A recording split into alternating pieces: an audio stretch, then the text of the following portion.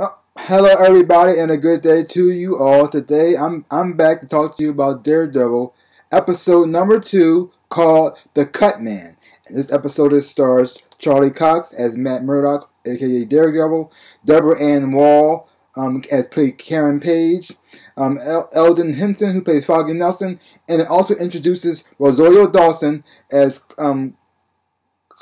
Clara Temple. Now, in this episode, it continues from the first episode. Something happens that Daredevil has to save someone, and it does not end well for him. And you see the aftermath of that in this episode. He's messed up pretty bad, practically dying, and that's when he runs into Rosario Dawson's character, and she helps him out. I'm not going to go any further into any details because I don't want to spoil anything for you. But this is also another great episode. There's a lot more fighting in this episode, and you actually can see the toll it takes on his body.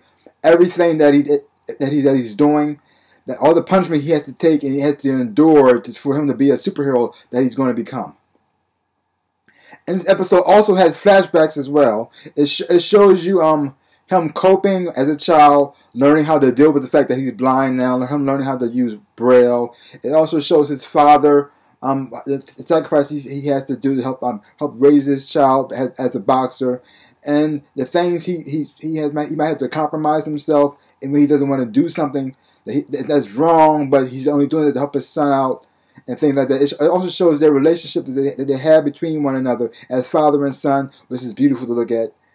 And this is all done in flashbacks.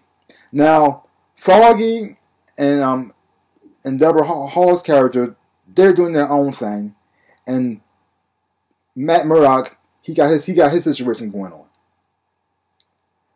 So they don't really interact really in this episode, but both parts are done quite well.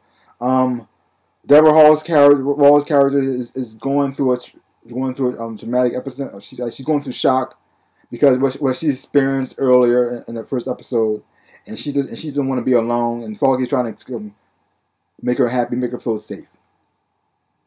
But again, this episode is done quite well. Very gritty, but it also still has heart to it as well, and a sense of humor. I enjoyed it.